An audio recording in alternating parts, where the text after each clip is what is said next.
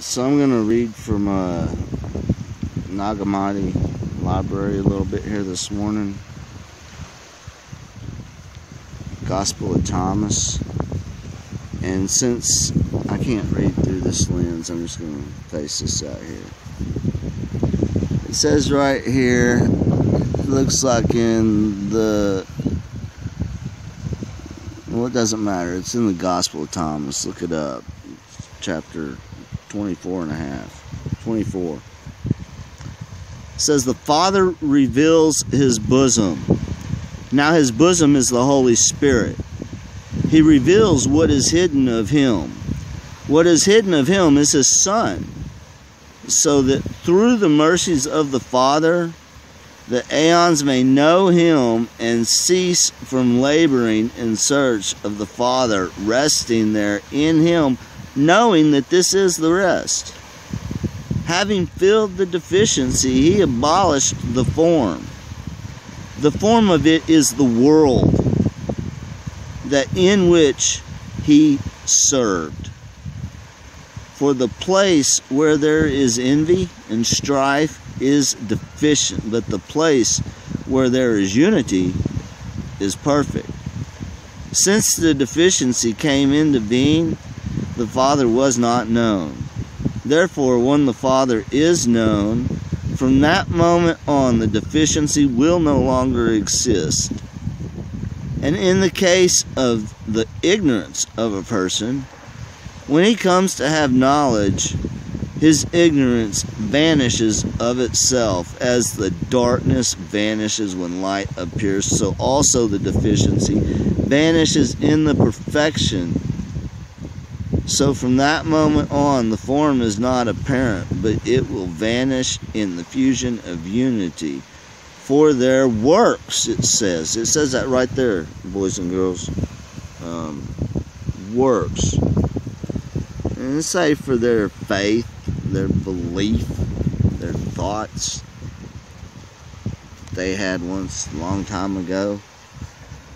James the Just, to whom the leadership of the ministry of the apostles was left by the Son of Man, talked about works. And I want y'all to know that it was with Kepha. That's Peter, by the way.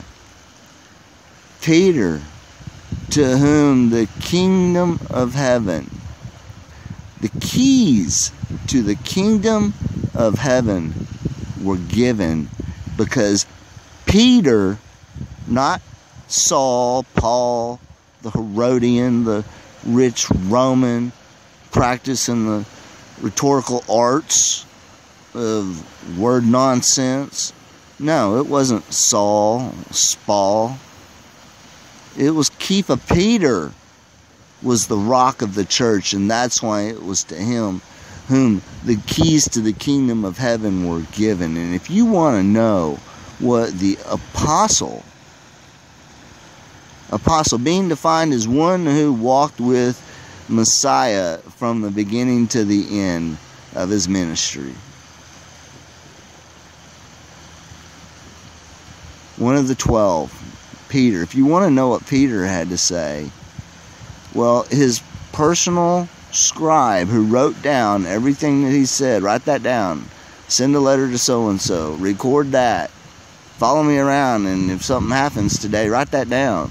Clement wrote down everything that Peter had to say about what Jesus taught him and the other disciples, apostles. Well, same thing in this case. They were first disciples and then apostles, and then after that the apostles had disciples. So my whole point here is Paul did not walk with Jesus throughout his ministry. And there ain't 13 apostles. There's 12 pillars upon which there are 12 thrones, upon which there are 12 apostles, upon which none of them Paul sits. Just get that in your mind for 1 minute, okay? Please. I mean, the man confesses on himself to be a liar right off the bat, right from the beginning, there in the middle of Acts. he gives, well, all throughout Acts, in fact, 3 separate personal testimonies regarding his epiphany, his hallucination, whatever it was that he had with Hasatan, this vision on the road to Damascus, if one even occurred at all, this precursor to Constantine's nonsense of a vision of Yeshua, to which there was never any fruit produced. If you think Paul is the fruit, you're mistaken, because Paul taught us that redemption was free. Just believe and confess it, and freedom. God bless America. Just wait until you get beam me up Scotty raptured on up into heaven, because as the servant you're mightier even than Yeshua, and you should not have to suffer or have any discomfort or not have wealth. Heaven forbid, because the Ebionites, Ebionite means poor, it means don't have any money. And blessed are those who are poor without any money, because that's what Jesus said. Anyway, I'm going to keep reading. This is still playing. Let me scan the page here for you. I should do that. I might stop the video for a minute. This is rather important and beautiful, actually.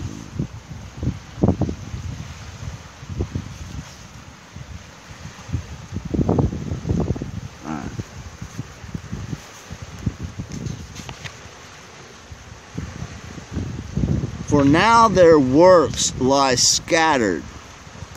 In time, unity will perfect the spaces. It is within unity that each one will attain himself. Within knowledge, he will purify himself from multiplicity unto unity, consuming matter within himself like fire, and darkness by light, death by life. It's trying to say there that when Yahuwah wakes you up from your slumber, so that you quit believing the nonsense that you're told by the world, that it takes a minute for all the spaces to get filled in, and in the midst of that, when you lose your foundation and discover that you've made an idol out of the pulp wood product, the KJV, above God, and that you now worship your KJV, you will fight and kill a man if necessary to defend it even.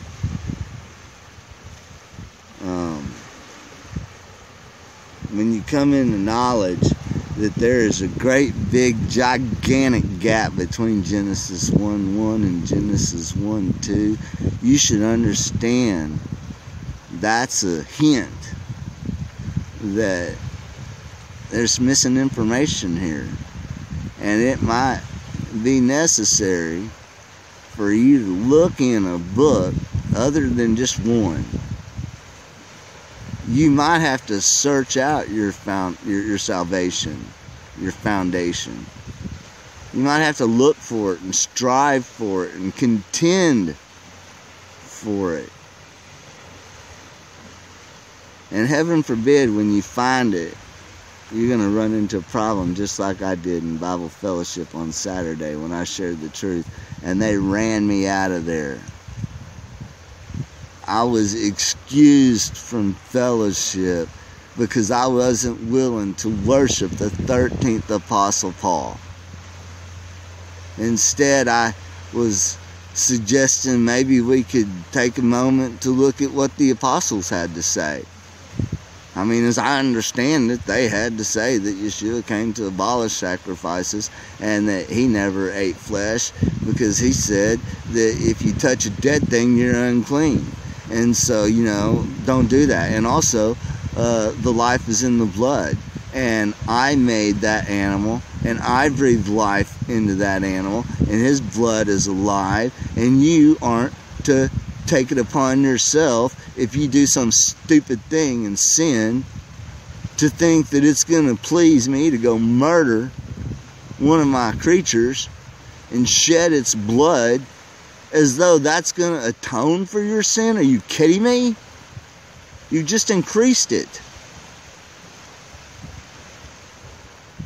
The lying pen of the scribes, if they were permitted in before Jesus came the first time, what makes us feel that we're so privileged and beautiful and deserving that it couldn't happen to us possibly? They couldn't sneak anything into the KJB, even though it tells you all over the place to watch out for wolves in sheep's clothing and beware of crooked people and crooked nonsense doctrine, and learn ye to be good money changers. That means to know the good from the bad, Scripture, to be able to discern the difference in truth. You don't think it's even possible that man could physically corrupt words on paper? I'm here to tell you that they can, and they have, and they did, and they'll do it again. I'm just saying. Anyway, I'm going to continue on reading what Clement said, that the one who holds the keys to the kingdom of heaven, who is the rock of the church, anointed apostle by Messiah, Peter, said. He said that if indeed these things have happened to each of us, then we must see to it, above all, that the house will be holy and silent for the unity. It is, as in the case of some people who moved out of dwellings, having jars that in spots were not good, they would break them, and the master of the house would not suffer loss. Rather, he is glad, because in place of the bad jars there are full ones which are made perfect. For such is the judgment which has come from above. It is passed judgment on everyone. It is a drawn sword with two edges cutting on either side. When the word appeared, the one that is within the heart of those who uttered it is not a sound alone, but it became a body. A great disturbance took place among the jars, because some had been emptied, others filled. That is, some had been supplied and others poured out. Some had been purified, still others broken up. All the spaces are shaken and disturbed, because they had no order or stability. Error was upset, not knowing what to do. It was grieved in mourning, afflicted itself, because it knew nothing. When knowledge drew near it, this is the downfall of error, and all the enumerations. Error is empty, having nothing inside. Truth appeared, all its enumerations knew it. They greeted the Father in truth with the perfect power that joins them with the Father. For as for everyone who loves the truth, because the truth is the mouth of the Father, his tongue is the Holy Spirit. He who is joined to the truth is joined to the Father's mouth by his tongue, whenever he is to receive the Holy Spirit, since this is the manifestation of the Father and his revelations to the aeons. He manifested what was hidden of him. He explained it. For who contains, if not the Father alone? All the spaces are his enumerations. They have known that they came forth from him like children, who are from a grown man, they knew that they had not yet received from, nor yet received a name, each one of which the Father begat. Then, when they received from his knowledge, though truly within him they do not know him, but the Father is perfect, knowing every space within him. If he wishes, he manifests whomever he wishes by giving him form and giving him a name. And he gives a name to him and brings it about, that those who come into existence, before they come into existence, are ignorant of him who fashioned them. I do not say then that they are nothing at all who have not yet come into existence, but they are in him who will wish that they come into existence when he wishes, like the time that is to come. Before all things appear, he knows what he will produce.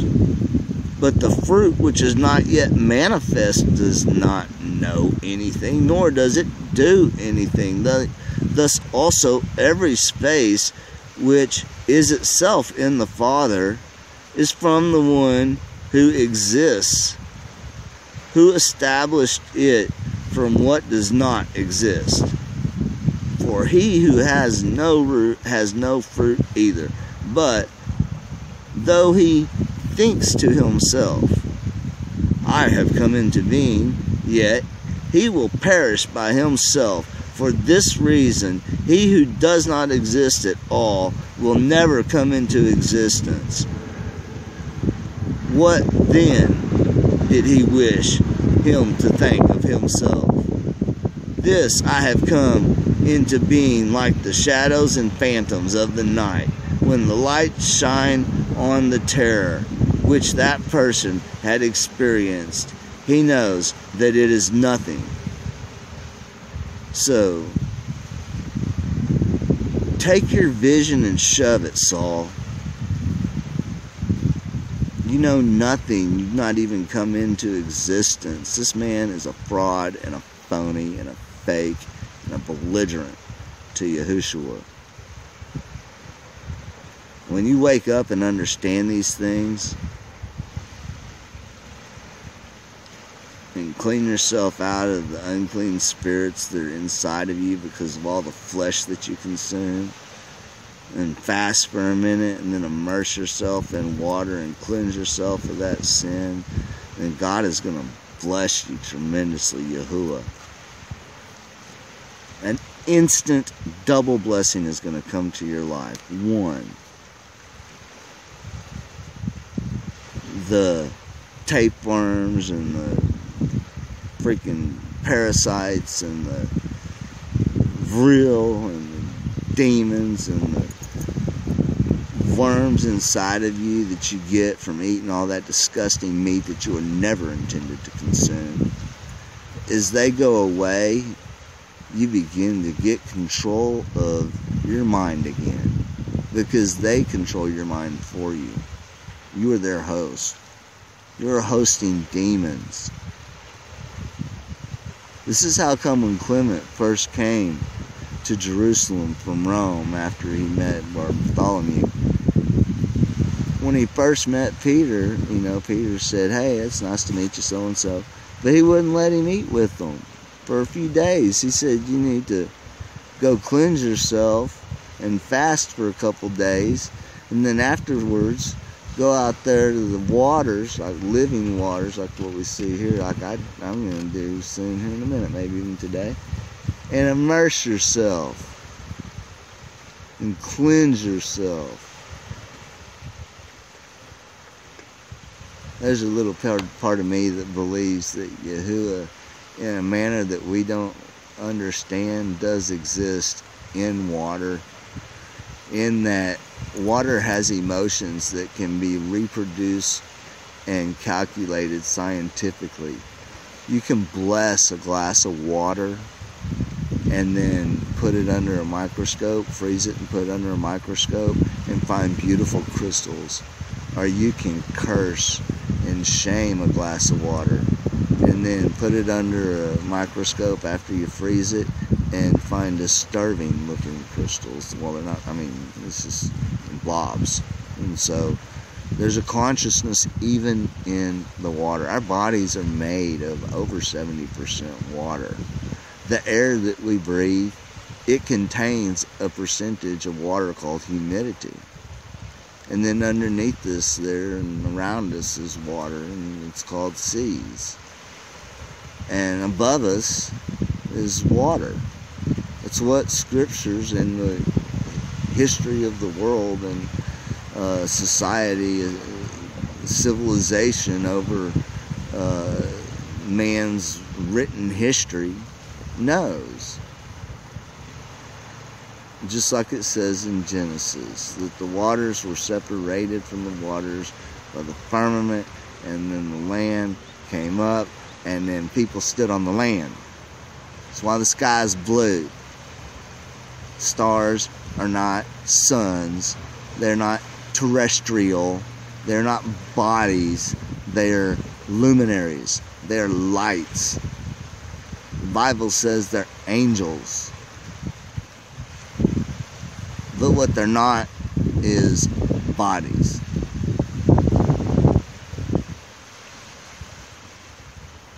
Maybe if you take off the rubber soles of your feet and put your feet on the dirt and ground yourself for a minute and let all the electronic interference release out of your body into the ground, that might help you just for a moment. Right this minute, that one thing can make you feel better.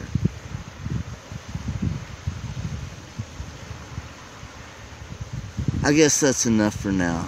I hope this blesses you in some way, and I'll be back to talk more later. Thanks, y'all. Say bye-bye, Bellas.